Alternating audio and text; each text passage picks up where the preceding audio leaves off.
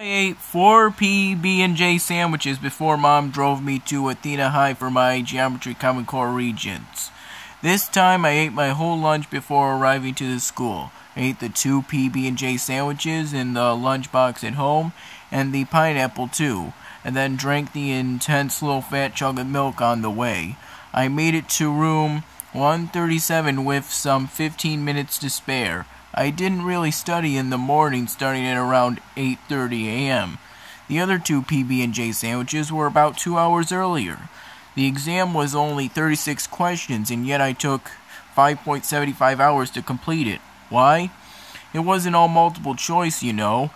Only the first 24 question part was.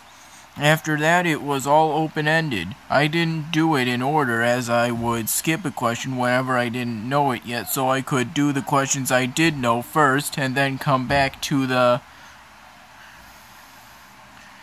toughies.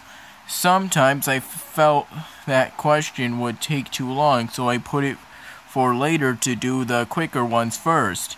About 1/3 to 1/2 of the questions fit one of those 2 categories, and more the latter than the former. In the end, I think that I did a great job on it, and by 4 p.m., I was pretty much done, but I didn't finish until 5:45 p.m., so that time was slow and full of thinking.